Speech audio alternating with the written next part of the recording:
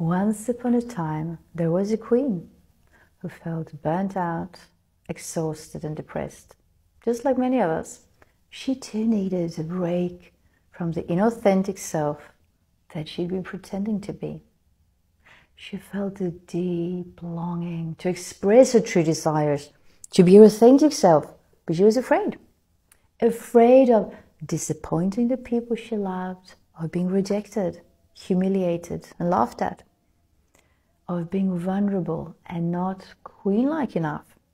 She tried so hard to pretend that all was well, to keep a strong facade, an air of positivity and hope for her people. She feared that if she would lose it, all of her kingdom would fall as well and would be completely destroyed. But little did she know that her wilderness, her rage, terror, but also her insecurities, her awkwardness, her tears and her despair, they were the very things that would save her and make her whole. The more she suppressed those feelings, the more exhausted and disconnected she felt from herself, and thus also from the people in her kingdom. However, when she reached a point of utter despair and helplessness and let herself break down, she also let go of her mask and the filters and dropped the armor and the strategies. The queen shed the lies and the false identifications and cleaned out her old programmings and the false sense of self. That's when she really met and got to know trauma for what it is. She started to realize that trauma was there to protect her, to keep her safe, but it was also keeping her hidden and stuck in the past, playing roles that were not authentic.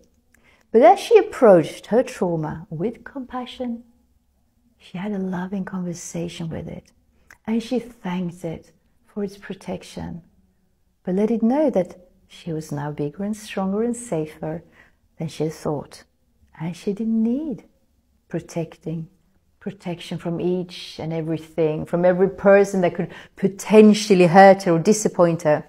Nor did she need protection from every possibility of failing or being rejected. And as she turned towards the trauma and dared to look at it, she freed her energy, and her energy started to work for her, through her, expressing her true, authentic self. She took the risk of speaking her raw truth and started following her heart's calling, even when it was scary.